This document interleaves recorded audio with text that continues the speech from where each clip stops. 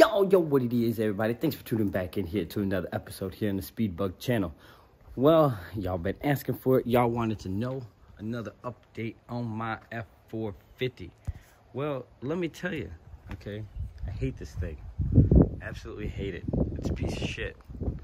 Nah, I'm just kidding. I actually freaking love it. I can't lie.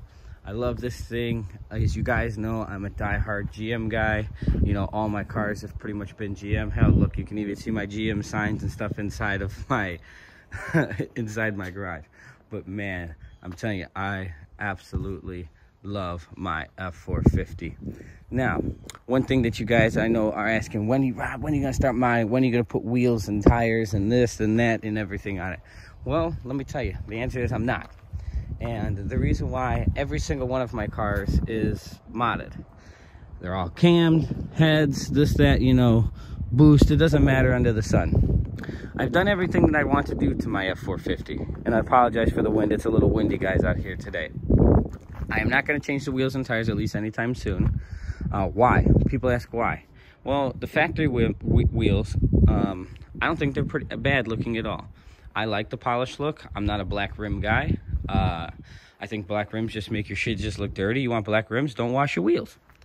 I personally like the polished aluminum or the chrome. I think that looks good. It makes it look more like a street car. Now, too much damn chrome is too much for me, but I think the truck has just the right amount of chrome on it currently at the moment.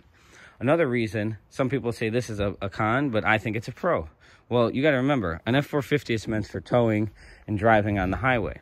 So, sure, these tires are a little hard. However, with them being a little hard, they also last a very, very, very long time. There's no question that you can get 50, 70, 80,000 miles out of these tires because they're more commercial grade tires.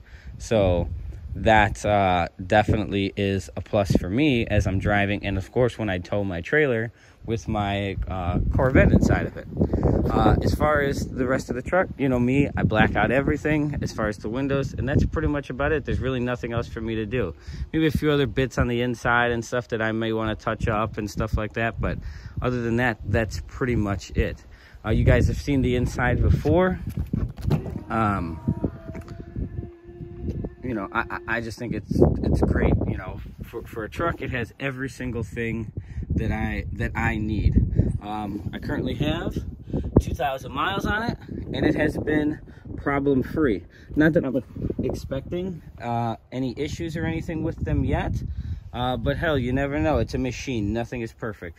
I'm not necessarily saying that the Ford is better than the Chevy and the Dodge is better than the Ford or this, that, whatever. It really doesn't matter. They're all machines, and eventually they're going to break sooner than later. As I said before, I test drove all three, and to me the Ford suited it best, and it definitely won with the turning radius. You also ask, why will I not be modding this vehicle? Well, there's no reason to. The warranty that I got on this thing was absolutely great. So why destroy my warranty on my daily vehicle when one thing is not modded? And I stepped inside here the garage because it is pretty windy out here today. There's no reason for it. I got, I can't remember if it's 5 or 6 year, 100,000 powertrain warranty. Why give any of that up when this is my daily vehicle? I'm not trying to make this fast. Why put exhaust and a tune and this, that, whatever to try and move 9,000 pounds when I have a couple other fast toys? This doesn't make any sense to me. This is a daily, this is my tow vehicle, and I don't want any problems with it. And then when it does break, if ever, when it does, you take that shit right back to the dealer and they fix it for you. They give you a loaner, this, that, whatever, and they send you a happy ass on your merry way. There's no reason for me to try and do any of that other stuff. It just doesn't make any sense to me. Now, maybe when the warranty's up and stuff like that, you know, will I delete it and all that other stuff? Okay, we could talk about that then. But right now, if the DEF system ever messed up or anything like that, I just don't see it, because it wouldn't matter how bad it gets messed up, because it wouldn't really be under me. It'd be under the dealer. So it would be taken care of like that. But over that, it is perfectly problem-free. I love it. The 8-foot bed is great. The turning radius is great. A lot of people thought it would ride really rough. I did myself until I put something in the bed or a trailer behind it. It really does not, and it really rides great. So for the people that are wondering, should I get an F350 or an F450? The answer is I would choose the F450 any day of the week. The only downside to the F450 that I see over the 350 is that obviously it's the rear end. But it's not really a downside. It's just a pro and a con. So with the 450, you get a I believe it's a 430 gear. So it kind of sucks when you're on the highway because it keeps the RPMs up. Where on the 350 you get a lower gear. I think it's like a 373 or 390 or something like that. I can't remember the exact numbers, but whatever, it doesn't matter. I know the 450 gives you a higher ratio, so that obviously for towing, no big deal. With all the new ones, you get the 10 speed, so it's not that bad. Again, you're not trying to do 150 miles an hour in a truck, so that's pretty much about it. So you're maybe sacrificing a few miles per gallon there, but that is about it. But everything else that comes with the turning radius, in my opinion, 150% makes up the difference for the F450. So it's definitely worth it. And of course, you get a few other things. You get bigger brakes and stuff like that, but I'm not going to go into every other difference and stuff like that. But the F450 is way much of a better upgrade over the 350. Just sucks that you also have to really wait to get them, where the F350s are readily available, where these are a little bit more of a special order.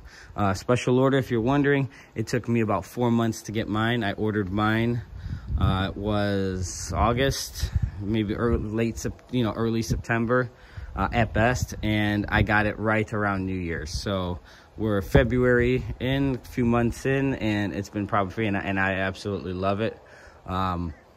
Sure, yeah, maybe my Denali outside was a little bit prettier, but yeah, sure, this is more rugged, more beefy and stuff like that. That shit doesn't really matter. It's all about the purpose duty of a truck, and that's what I wanted, was a truck, and this crossed all the T's and dotted the I's for me.